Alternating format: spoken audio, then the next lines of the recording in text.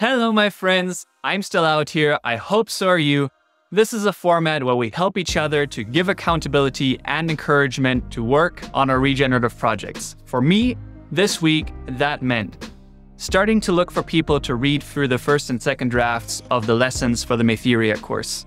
As you all know, feedback is the most important thing, so getting a second opinion on all of the stuff that I've written now is so important, and I'm really looking forward to what other people have to say. Mithiria is a course that will try to combine a mythical story arc with exercises to help you start self-reflection and build a worldview based on what you truly value and not just what everybody else around you thinks. So if you think this is a cool idea, I would love to hear your opinion as well. And if you would like to read through the first drafts, contact me. I'll have a link in the description to look at a Signal group where you can get my number and write me. And I will also put the mission statement to get a little bit more of a sense of an idea of what this course is about into the description. Beyond that, the main focus this week was continuing to work on the album that I'm trying to put out in November. One more song, pretty much 90% done, so that's pretty darn exciting.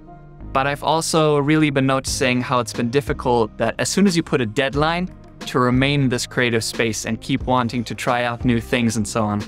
So actually, keeping on being kind to myself and not putting too much pressure on me has been another key goal. And for me, the solution for that is meditation. So I've been doing meditation pretty much 1 hour every single day and had the really cool chance to go to my friends on Sunday, and we did a 6-hour one-day meditation retreat. Plus I did another kind of 4-hour meditation retreat for myself yesterday, which was awesome. You can't do natural, social, whatever kind of regeneration without starting up here doing spiritual regeneration. So that was really, really valuable.